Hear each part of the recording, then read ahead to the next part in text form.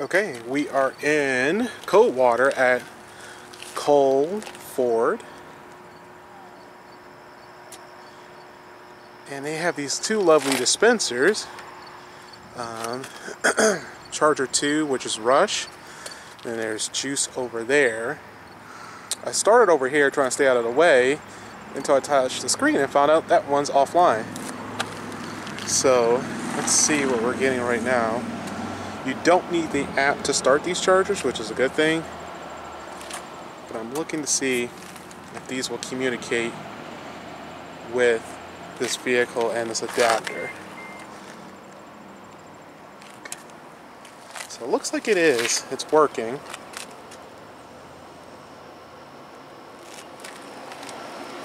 We arrived with 30% state of charge on the battery. We started with 72 before heading down here.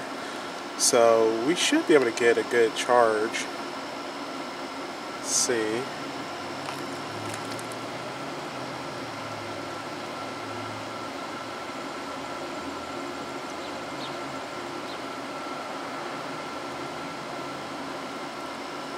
Okay. And these are power electronic cabinets, which I've heard of before, but where is it? It's on the side.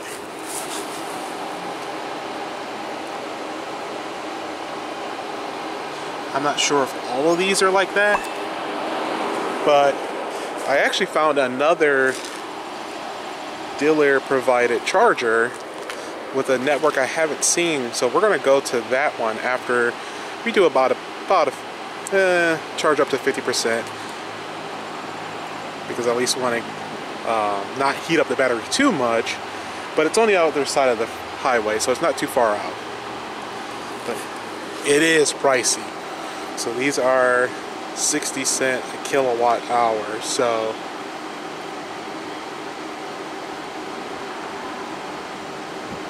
yeah, as you see right there, that is pricey. But in a pinch, they'll do. And it's actually not too bad. But I like how this can split.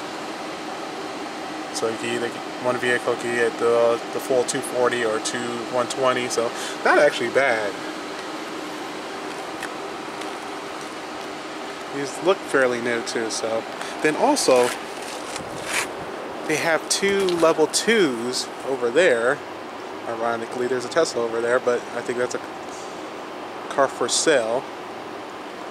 So looks like Coldwater is finally setting themselves up for EV adoption in the near future, so that is nice. Okay. Alright, so let me park kind of weird here because I had to move.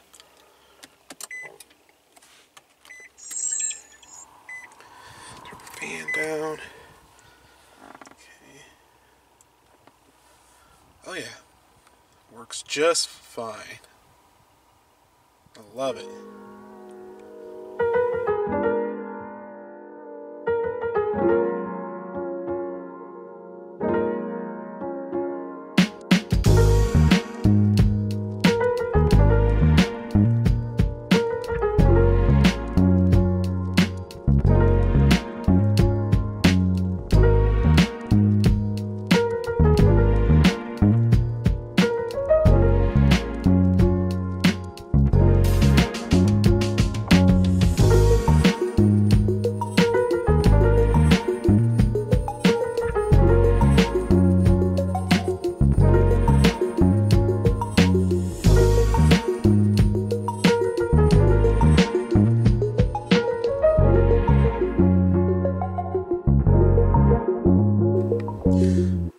Okay, alright, we're here, and like I said, these are these in-charge dispensers, which I've never seen before, so let's go ahead and get a look at these.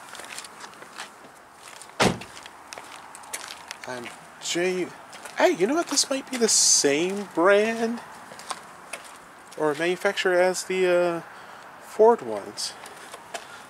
No, they just look like it. Come on, there we go, focus.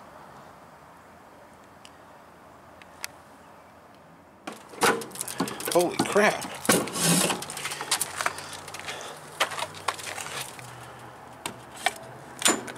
Okay.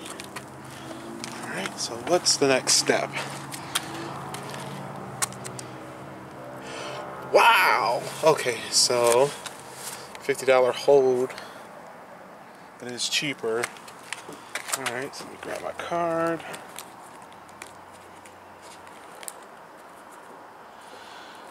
Oh man.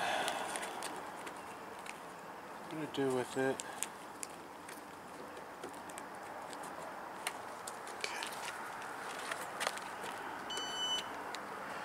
Okay.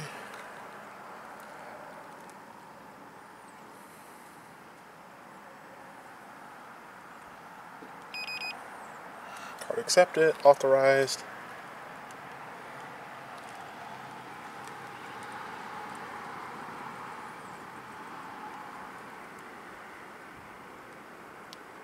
Okay. Contactors. That's good. Put my card back in my wallet. This is spooling up, so that's good. There we go. Second contactor. And we're good. So let's see. This will display speed. You do have your energy delivered, time used, remaining time, voltage, current amperage. Okay. As long as we get past 43, we know we won't have an issue with charging.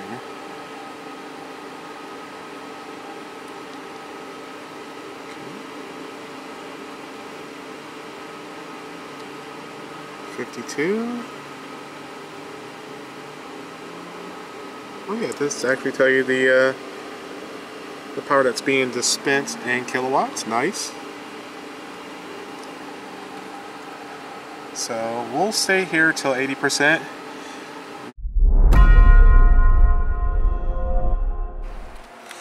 Okay, we've hit 80%, so let's go ahead and end this session and head home. But look at that, still getting a pretty decent rate even at 80% state of charge. So let's go ahead. I think it's cancel. Let's stop it.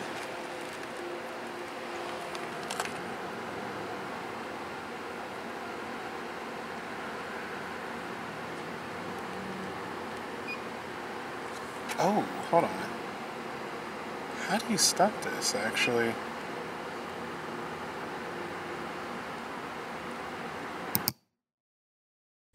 At this point, I'm realizing I'm going to be stuck here to 100%. Knowing that there's a passcode to stop the charge, why did the dealership have this set up? Yeah, I saw that there was an emergency stop nearby, but there was a cover, to gain access to that, so I'm not going to break that. But considering the price per kilowatt being so low, and you having a significant drive going back home, it made more sense just to stick around and just let it charge to 100%. But I would never recommend doing so if you were actually at a busy site or just going past 90%. That's personally my opinion. But with that said, I'll see you in the next video.